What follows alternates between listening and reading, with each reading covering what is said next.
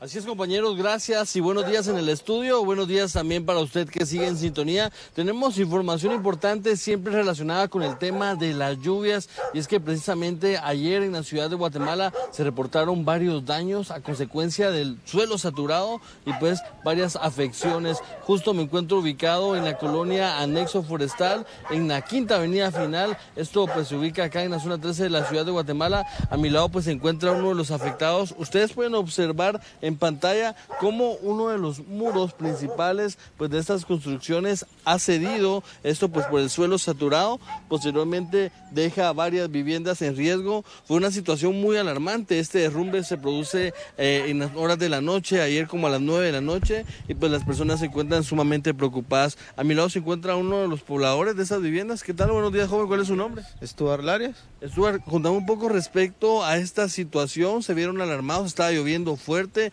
empezaron a ver cómo pues se socavaba este terreno, asimismo como ese muro pues que es muy pesado caía hacia el vacío. Así es, por eso de las 9 de la noche fue que comenzó a llover así fuerte y fue cuando se dio una parte que se saturó de abajo, cuando comenzamos a poner los nylon y todo, cuando fue que se vino todo el muro, ya no aguantó el peso de eso y se vino con todo y tierra, ¿verdad? Entonces, muy bien, Stuart, ya se hizo presente con red acá al lugar, evaluaron, sin duda alguna hay algunas viviendas que están en riesgo. Ustedes que viven en estas casas de arriba, ¿qué es lo que han hecho? ¿Se han alejado un poco de la orilla para pues no estar en peligro? así es, con red se presentó como a las 11 de la noche a averiguar cómo estaba aquí y a dar su diagnóstico, ¿verdad? Entonces nos dijéramos que tuviéramos precaución y que ya no estuviéramos habitando aquí.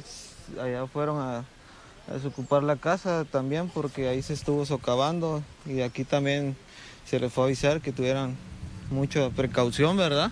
Y nosotros lo que hicimos fue correr las cosas y todo para no correr peligro allá arriba. Muchas gracias, Stuart, muy amable. Esperemos que esta situación pues mejore y sobre todo tener las precauciones necesarias. Vamos a hacernos por este lado para que mi compañero Henry Ávila tenga la posibilidad de poder realizar tomas panorámicas y que usted pueda conocer a más detalle la situación que ocurre en esta colonia Anexo Forestal, ubicada pues en la zona 13 de la ciudad de Guatemala.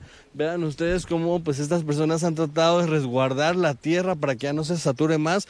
Esto pues porque seguramente seguirá lloviendo, ya el terreno está muy saturado. Ustedes pueden ver este muro pues de grandes dimensiones, ha colapsado, ha caído, ha cedido ante este terreno pues que está muy inestable. Vamos a pedirle a mi compañero Henry que podamos caminar un poco al respecto, porque ya nos mencionaba esta persona, Stuart Larios, que pues no solo estas viviendas fueron afectadas en el lugar, sino que hay otras viviendas también que pues fueron afectadas, incluso evacuadas ante esta situación. Vamos a caminar un poco por acá también, Henry, para que conozcamos la vivienda respecto a la que nos mencionaba pues este joven, que está muy preocupado desde luego debido a la situación que se vive con pues estas lluvias. Ustedes pueden observar esta vivienda. Prácticamente acá nos encontramos ya en un barranco. Stuart, esta es la vivienda que pues evacuaron a las personas. Sí, así es, la persona que vive aquí es mi tía, es familiar mío y ella se evacuó en la noche.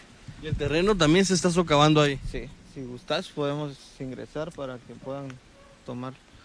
Muy bien, muchas gracias. Vamos a seguir caminando por acá, caminar con mucho cuidado también porque es un terreno pues de difícil acceso, para que ustedes puedan observar y conocer un poco al respecto de esta situación.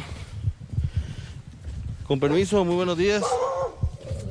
Vamos a caminar un poco por acá al respecto para que ustedes puedan conocer pues las condiciones en las que viven estas personas, unas condiciones riesgosas. Ya pues la Coordinadora Nacional para la Reducción de Desastres hizo la salvedad respecto pues al riesgo que corren estas personas al vivir pues en estos lugares. Sin embargo, pues la necesidad muchas veces obliga a estas personas a habitar este tipo de viviendas. Justo acá es donde pues se socavó la tierra, ¿no es así, Stuart? Sí, así es. Ustedes pueden observarlo. Con algunas mantas vinílicas, con plásticos, se están intentando pues cubrir parte de la tierra para que esta no se siga socavando más. Estamos prácticamente ya al final de esta colonia anexo forestal. Ustedes pueden observar los alrededores, es un área boscosa, estamos hablando que prácticamente estamos integrando, ya estamos en el interior, mejor dicho, de uno de los barrancos. Es la situación que se maneja hasta el momento. La Coordinadora Nacional para la Reducción de Desastres hizo la evaluación correspondiente la noche de ayer. Este día indicaron que iban a venir desde muy temprano. Estamos a la expectativa también para conocer estos informes de manera oficial. Con esta información yo regreso con ustedes al set principal y pues desde luego esperamos que la situación mejore y que estas personas pues sean trasladadas a otros lugares para que pues puedan estar a salvo también. Con esta información regreso con ustedes al set principal. Muy buenos días. Muy buenos días, Alfredo Mendoza. Gracias por los detalles. Seguramente las autoridades estarán tomando cartas en el asunto. Con esta información nos vamos a una pausa, pero volvemos en breve con más en la primera emisión de Noti 7.